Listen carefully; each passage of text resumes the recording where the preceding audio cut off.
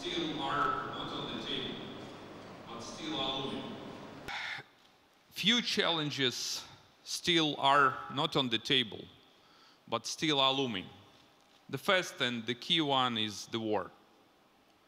This government is the wartime government.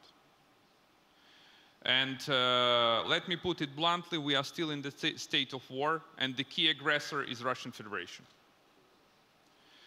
And until we get the peace, it would be really difficult to have real changes. The entire Ukraine.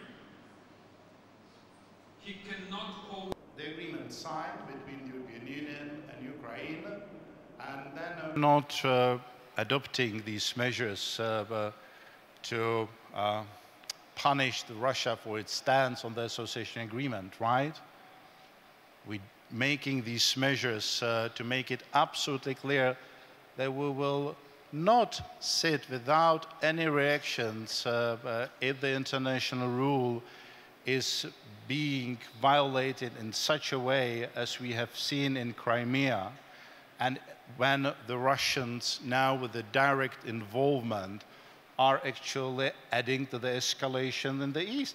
This is where the sanctions sort of play the role. The European Union, and we are aspiring to be a member of EU.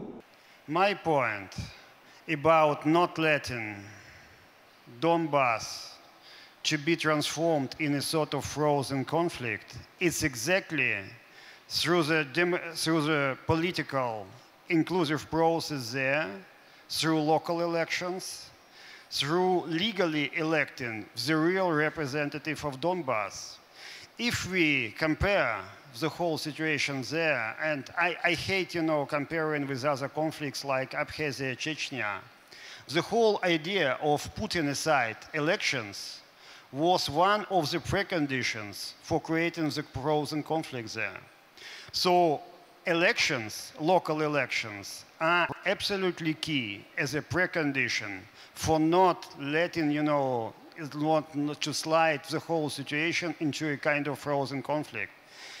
One way